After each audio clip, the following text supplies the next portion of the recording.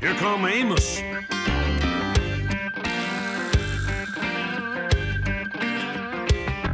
Now Amos Moses was a Cajun.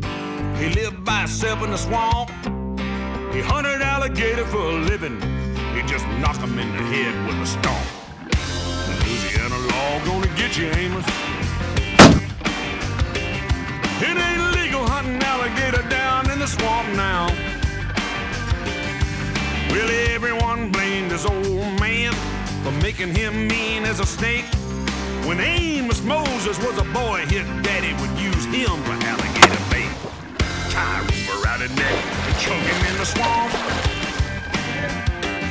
Alligator bait in the Louisiana bayou.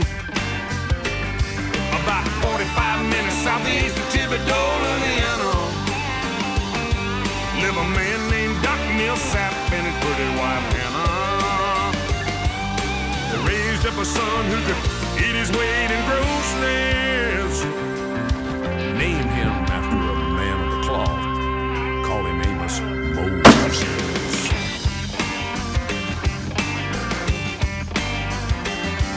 Now the folks around South Louisiana said Amos was a hell of a man. He could trap the biggest, meanest alligator and just use one hand. That's all they got left, cause the alligator bit it.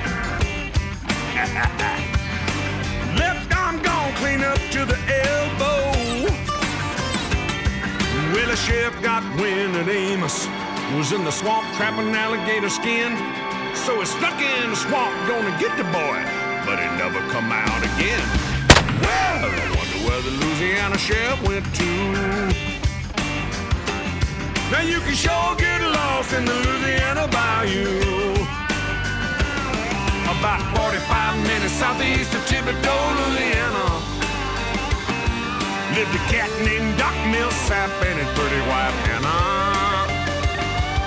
They raised up a son who could eat his weight in groceries. Named him after a man of the cloth. Called him Amos Moses. Sit down on him, Amos.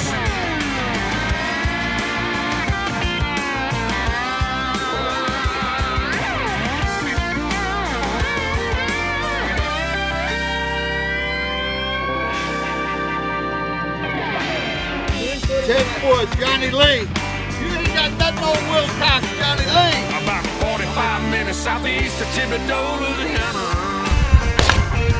lived a cat named Doc Millsap and his pretty wife Hannah. They raised up a boy who could eat his weight in groceries. Named him after a man of the cloth. Called him Amos Moses.